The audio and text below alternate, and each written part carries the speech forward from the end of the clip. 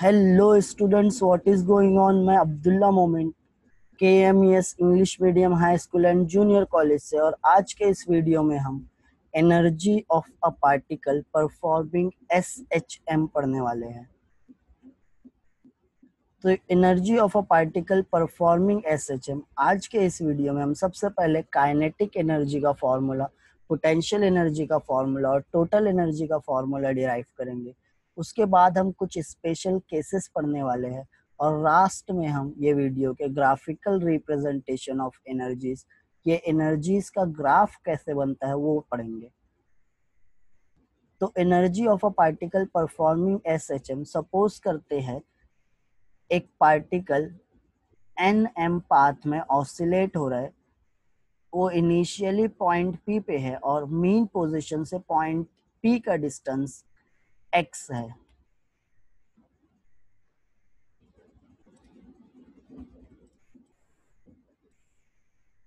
तो consider a particle of mass m performing a linear SHM along the path Mn about the mean position O. Now at a given instant, let the particle be at P at a distance x from point O. Now we know that the velocity of a particle at a distance x can be written as plus minus omega square root of a square minus x square, and we have the formula of kinetic energy as half mv square. So instead of v square, we are going to put this equation. So our equation will be half m omega square a square minus x square, and we know that m omega square can be written as k square, because omega is square root of k by m. Squaring on both sides, omega square is k by m, so m omega square can be written as k. So we can write kinetic energy as half ka square minus x square. This is the formula of kinetic energy at a displacement x. Now at time t, it is half mv square, and we know that v is equal to a omega cos omega t plus phi. So instead of this, we are going to put v square.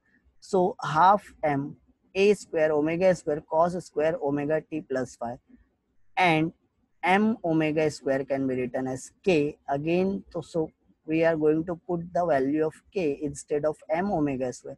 So ek can be written as half ka square cos square omega t plus phi. Now this is the formula of kinetic energy in terms of cosine function. So we will say that the velocity or the kinetic energy varies as cos square theta. Now next, if a particle is performing SHM along a path M and about a mean position O at a given instant of time at a distance x, the restoring force acting on the particle P is given by F is equal to minus kx, where k is the force constant. Now suppose that the particle is displaced further by a infinitesimal displacement dx.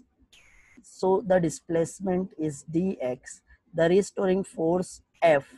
So the displacement into force is nothing but work done. So work done for the displacement dx can be written as force into displacement, and we will put the negative sign because F and dx are in opposite direction.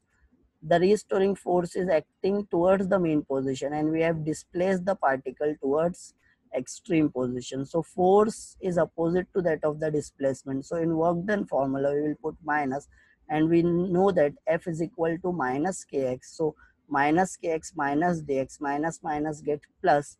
So this is the work done for small displacement dx. Now the total work done on the particle to displace it from point O to A is equal to 0 to x dw. Integration from 0 to x dw, we are going to add small displacement. So instead of dw, we will write kx dx. K is constant taken as outside the integration. So integration 0 to x dx, and we know that integration of x raised to n dx is equal to x raised to n plus 1 divided by n plus 1. So integrating, we are going to apply this formula x square by 2, and after putting the value, we will get half kx square. So this is the work done and this work done will be stored in the form of potential energy. So we will write EP, that is potential energy, is equal to half kx square. Instead of m omega square, or instead of k square, we will put m omega square. So half m omega square x square. This is the formula of potential energy at a displacement x. Now at time t, it is given as x is equal to a sine omega t. So instead of x square, we will write a square sine square omega t plus phi. Half m omega can be written as k, so we will get ep, that is potential energy, is equal to half k square sine square omega t plus phi. Now the sine function varies as now the potential energy varies as a sine function. So potential in kinetic energy, we have the formula of kinetic energy, we have the formula of potential energy. Now in order to find out the total energy, we are going to add the kinetic energy and potential energy. So total energy E can be written as summation of kinetic and potential energy.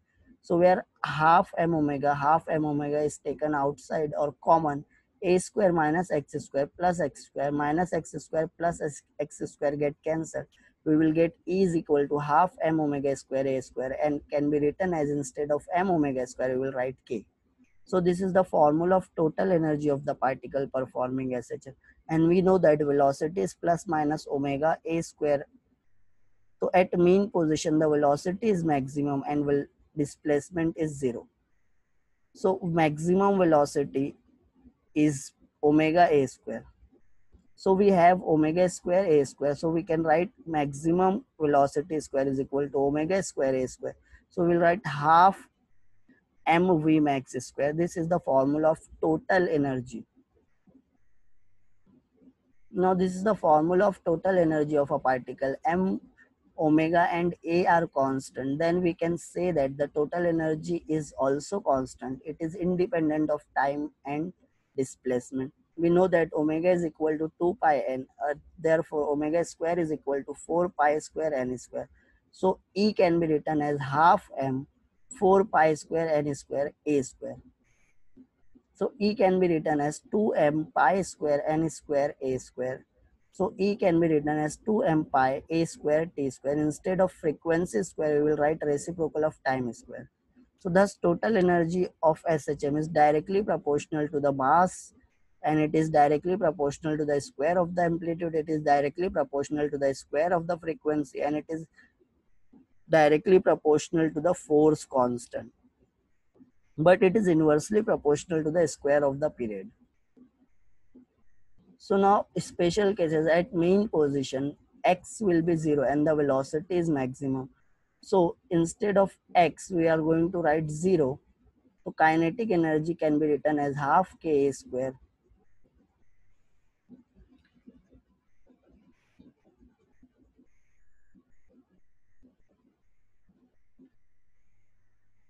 or half m omega square a square, that is half mv max square. So and potential energy is 0. When x is 0, so mean position, kinetic energy is maximum, potential energy is 0. Total energy will be the sum of kinetic and potential. It can be written as E is equal to half m v max square plus 0. So E is equal to kinetic energy max, EP is minimum, that is 0. So at mean position, kinetic energy is maximum and potential energy is minimum. Minimum means 0. Maximum means half m v max square. Now at extreme position, x can be written as plus minus a and velocity will be 0. So when we will put the value of x as a, so plus a square or minus a square, it will become a square. A square minus a square will be 0. So kinetic energy will be 0 and potential energy will be half k a square. This is the potential energy of a particle. This equation is wrong. You are supposed to cancel it.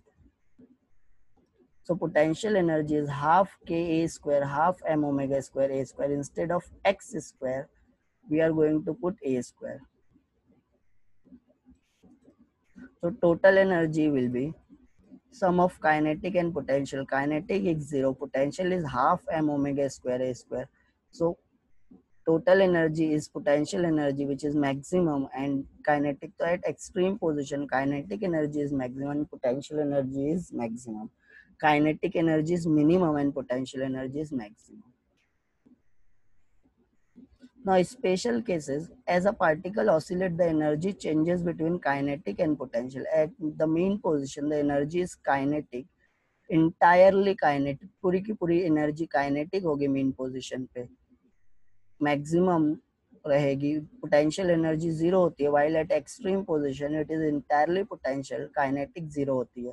At other position the energy is partly kinetic and partly potential, means कुछ part kinetic का होगा, कुछ part potential का. However, the total energy is always conserved.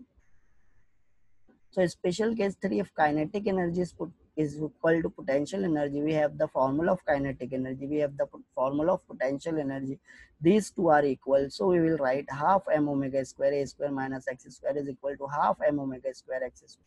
Half m omega will get cancelled. We will get a square minus x square plus x square. So minus x square get another side of the equals and it will become x square plus x square. So a square is equal to 2x square. So that is x square is equal to a square by 2, or x can be written as plus minus a root 2. So at a distance plus minus a root 2, the potential energy is equal to kinetic energy and will be half the total energy. Half part of the total energy is kinetic energy, half part of the total energy is potential energy at a point a root 2. Now, at a distance half the amplitude, potential energy can be calculated as, instead of x, we will put a by 2, that is a square by 4.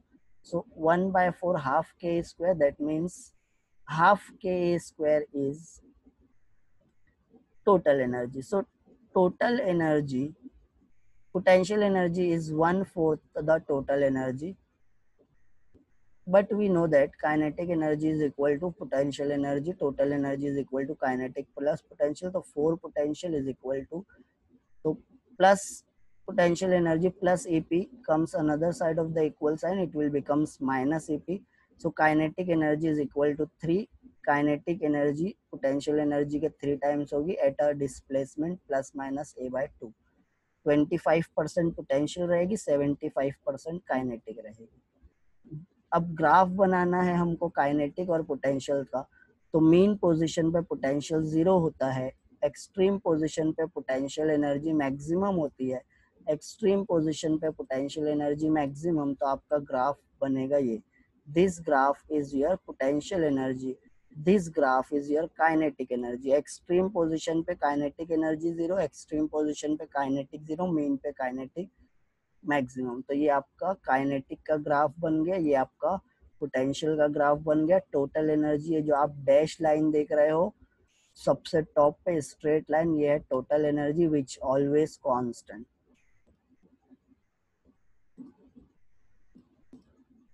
So that's it student, thank you, I hope you have understood it very well. I will catch